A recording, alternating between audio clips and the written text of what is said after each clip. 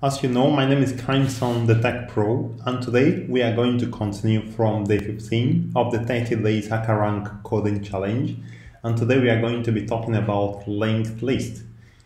The task is this: complete the insert function of your editor in your editor so that it creates a new node, pass the data to the node as constructor argument, and inserts it to the tail of the linked list referenced by the head parameter. Once a new node is added, return a reference to the head. Now, let me just show you how it goes. So let's say we have a linked list. First, we now have a node, a new node we need to insert into this linked list. So let me just use this. We have a new node we want to insert into this linked list. We have data, all right? So the first thing we want to do is to check if there is a node already in the head. If there's no node in the head, we simply return this node by creating a new node equal to node using this data, and just return the new node.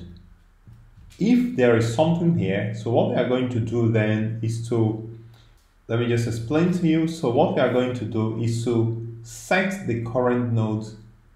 So we are going to say node is equal to head.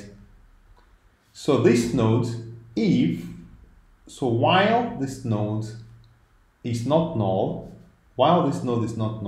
while node, because now if we say node.head, it means that there's a node right here. So while node.next is not null, right? While node.next is not null, not none in case of Python, then what we are going to do at this point, we now set the pointer to the next node. And to do that, you simply say, if node.next is not null, so you simply say node equal to node.next. So what happens here is we simply move the pointer one step, okay? So at this point, we move it one step. And the next thing we are going to do, so it continues, but when it comes to the point where node.next is null, we are simply going to insert the new node, all right? So we are simply going to say node.next is equal to this new node right here. So you can just also create it like this, node data. All right, and then we return the head. Remember, this is the same, node equal to head. Okay, to make it a bit interesting, let's just write the program and submit. So this is where we are. So the first thing we want to say is if the head is equal to none, we are simply going to say new node is equal to, or first let's just create the new node here. New node is equal to node. We create a node using the data. All right, and in this case now, if the head is none, just return the new node.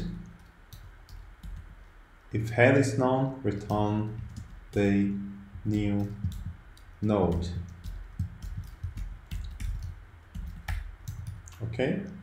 Okay, so this is what we have here. Why do we have this error? So we need to actually indent all this code.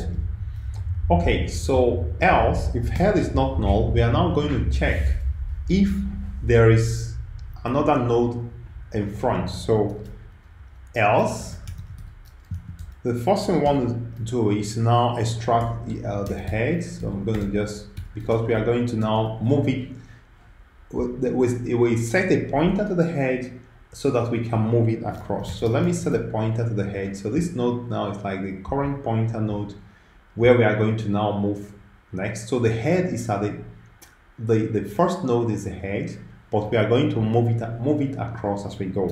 So while node, let me just increase this a little bit.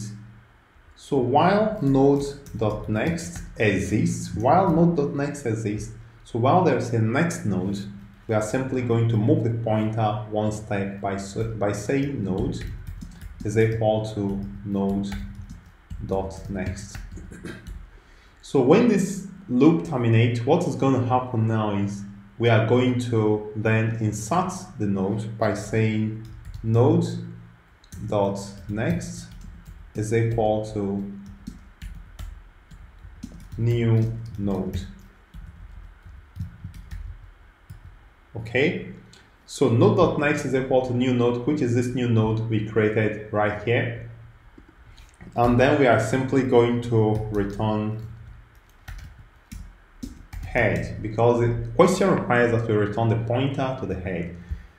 Alright, sometimes linked lists can be a bit tricky, but let's see. Let's run this code and see if we have something. Alright, so sample test case passed. Let me submit the code and let's see what happens here. So all the other 3 test cases passed as well. So I'd like to give you a big thumbs up if you've come this far. And also I'd like to remind you to subscribe to my channel, leave me a comment below if this has been informative for you. And we meet in the next challenge, which is day 16. But remember, I'm Intance the Tech Pro and I'm always there for you.